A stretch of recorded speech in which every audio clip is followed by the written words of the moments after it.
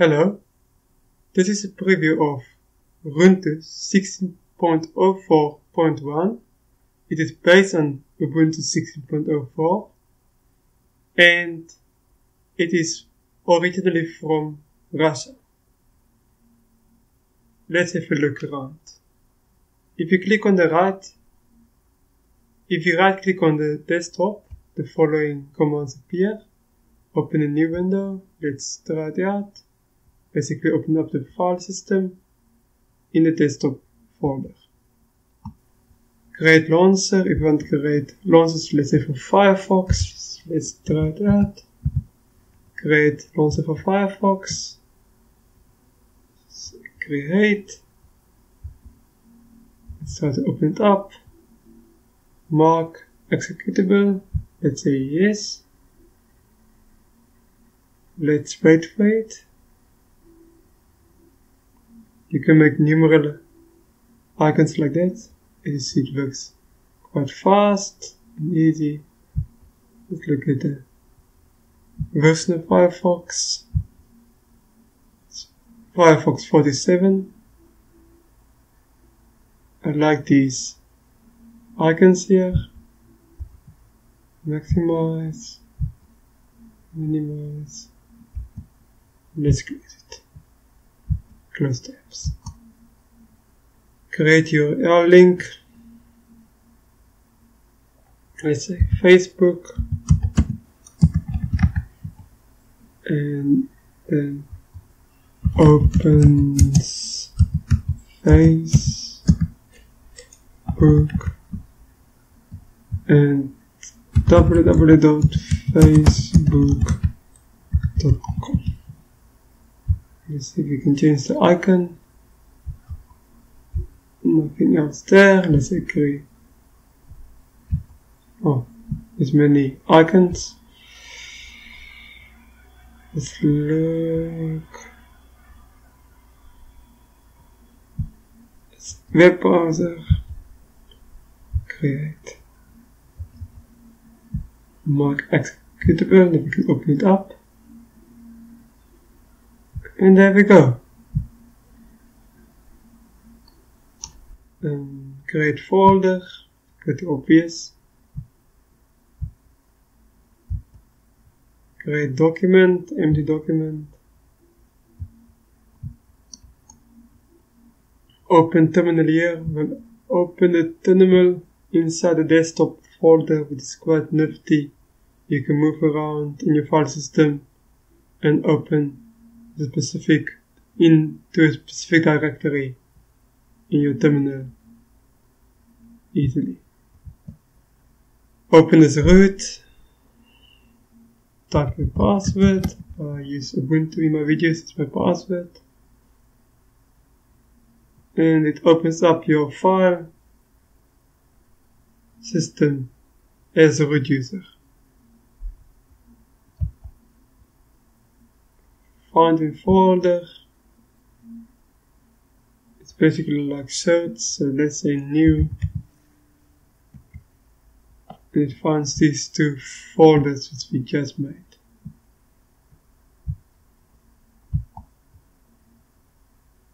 Arrange desktop icons. And it arranges them like this. Desktop settings. You can choose different backgrounds. Let's try this Linux one. And here you can choose solid colors or backgrounds, stretch. Quite normal, quite simple.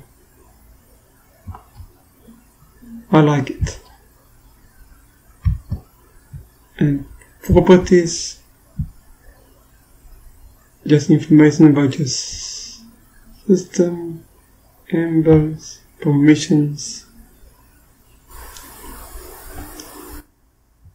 Let's go to the bottom panel. This time, edit is in Russian, and I'm also based in Russia. They gave me the alphabet, no, the calendar in Russian. But if you use a European or US time zone, it should be in English, hopefully. Also the installation process. The live CD in the graph boot up as Russian, but you can switch the languages at the bottom easily to English. Here's the internet connection, sound, and language switch. Got Russian and English. And about the panel, it is about XFCE 4. You got the XFCE desktop environment, as you could already seen in most probably. You can remove this panel, you can find information about the panel, you can log out of your computer, you can edit your panel here as you want it.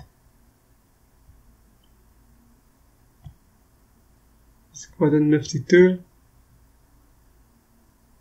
You can add new items to your panel, like the weather, for instance. Add, close, and here you can configure the weather in the plugin settings. So let's go to the plugin settings, properties. As I'm based in St. Petersburg, it found my location automatically. It's quite good. It's 20 degrees today. And here you can open up your internet browser. Firefox is the default. The file manager that I use, Funner. Switch between your files over here. I'm running it in a virtual machine, file system. You can go back, you can go front, you can go to the top, you can go to your home folder. This is the path. And here's all the other options. Here. Move this around.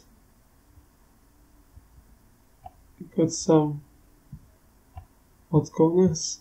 It's quite nice. Let's close it. Let's go to the menu. Here you can open up your terminal, file manager, web browser, which is Firefox. There's some accessories. Graphics, they got GIMP pre-installed, Simple Scan for scanning, Firefox Skype already pre-installed, I presume it's 4.3, multimedia, VLC,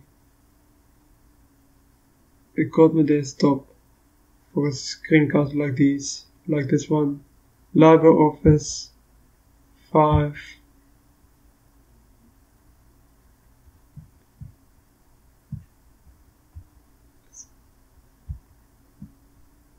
5.1.4.2 and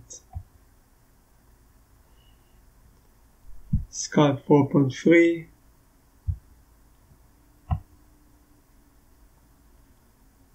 System Manager looks pretty straightforward. You can change the desktop and icons and wallpaper. Look, icons, fonts, settings. Yes, more about this desktop wallpapers. We've seen it before when we were on the commands when you right click on the mouse. File manager. You can manage, you can customize your file manager here. Notifications, so you can move your, here you can customize your notifications, panel. You can customize your panel, preferred applications. It's quite nice as you can customize your options. Window Manager,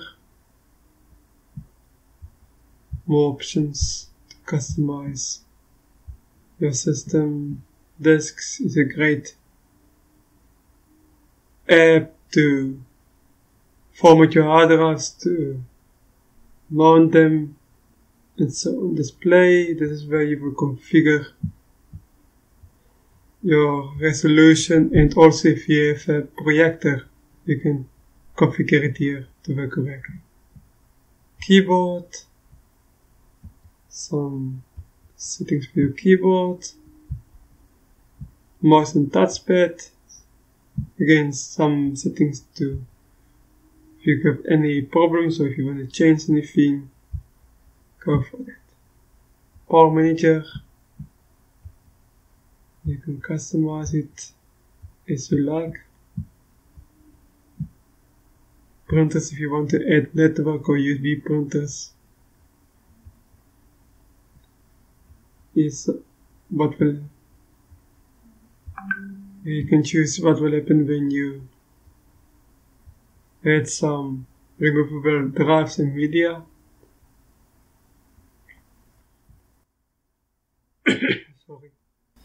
Accessibility, more options.